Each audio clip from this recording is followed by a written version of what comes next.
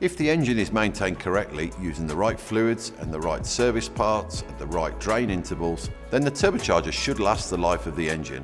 However, the turbocharger is a complex part of the engine. It's one of the most challenging parts to lubricate, and it can break prematurely and may need replacing.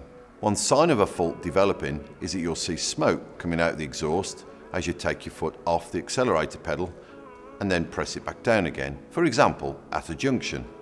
This is caused by engine oil passing by the worn seals in the turbocharger. Seals can become worn over time or damaged from using the wrong engine oil, which has not been designed to be compatible with the materials in the turbocharger.